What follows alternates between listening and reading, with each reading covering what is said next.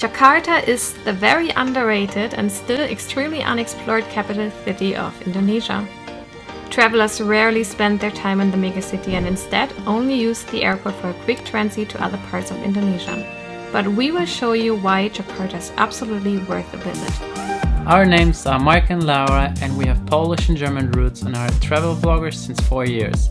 In total, we spent about 6 months in Indonesia and fell in love with Jakarta ever since. Let's start with the video. Starting with number 10. About 84% of Jakarta's citizens are Muslims, which is why it makes sense that Jakarta is home to the biggest mosque of Southeast Asia. Mosque Istiqlal has space for more than 120,000 people and is very impressive inside and out. Take a tour and get to know more about religion and huge building. Just as beautiful is the Jakarta Cathedral, which is located right on the other side of the street. The Roman Catholic Cathedral was built in 1901 and looks absolutely beautiful. The location of both houses of religion right in front of each other sends a very clear message to the world about the mutual respect between Jakarta's citizens.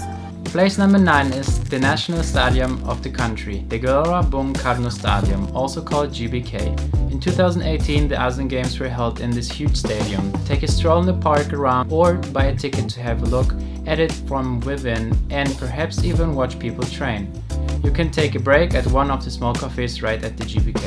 JBK also offers some fun activities, which directly brings us to number 8, the Moja Museum. The Museum of Art Jakarta is a very photogenic museum with interesting and fun rooms to look at modern art. But that's not all. Moja has an own roller skater park called Roja. Equipped with LED lights, music and photogenic spots, it's the perfect way to spend a fun afternoon, especially for younger generations. Roja is very Instagrammable and also perfect for beginners. You don't have to bring roller skates since you will get those at the entrance. Just make sure to bring your own camera. Dive deep into Indonesia's landscape and history at our number 7. Taman Mini Indonesia Indah is a huge Indonesian miniature park that presents landscapes, buildings, temples and traditions from many Indonesian areas. The park itself has an entrance fee of 20,000 rupiahs. You can rent a motorbike, a bicycle, get around by train, by bus or the gondola. But let me tell you, it's impossible to visit every single attraction of the park by foot since it's so huge. We advise you to rent a bike to explore the park so that you can stop at every single attraction, museum or whatever you want to see. And trust us, there's a lot to see. Our place number 6 is the northern area of Jakarta called Pik 2. In the past years, Pik 2 has evolved to become a hip culinary district offering many different street food options at the strip accompanied with live music. The vibe is just amazing. Make sure to try the coconut ice cream there as well. Pik 2 also has a little Chinatown, which is especially nice and photogenic in the evening. Try some Chinese food and be inspired by the detail-rich structure which is modeled after the classic Chinatown. The historical old town of Jakarta is our place number 5. Kota Tua is amazing to learn about the history of Jakarta. The buildings are still in the original Dutch structures and now home to many museums.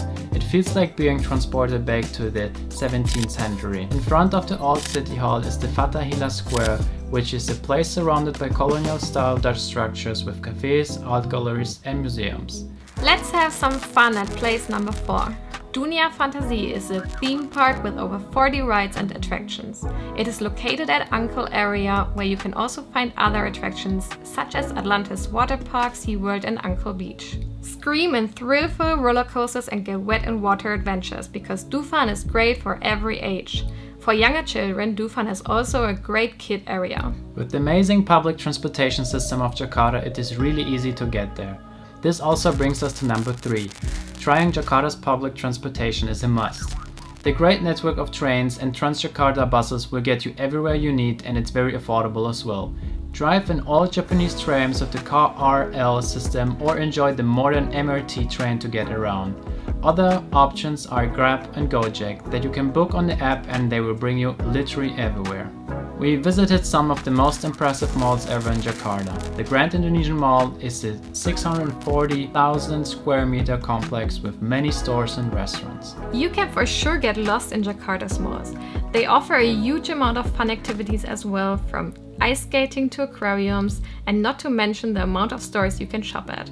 It's definitely possible to spend a whole day at Jakarta malls. Last but not least, our favorite thing about Jakarta is the street food. This is a must-try when you are in Jakarta. You will find street food vendors offering different kinds of food everywhere. From main dishes to dessert to beverages, Jakarta's street food scene leaves no wishes open. It is super affordable as well. Make sure to try pisang goreng since this is our favorite street food. Good street food areas are, for example, right in front of the Grand Indonesia Mall or in the Menteng area, but be aware of the hygiene. That's it with our top 10 things to do in Jakarta. We hope you have a great time there, and if you need more inspiration, take a look at our Jakarta playlist and don't make the mistake to skip this city because it's huge, fun and very affordable. We hope you liked the video and we see you in the next one. Bye bye!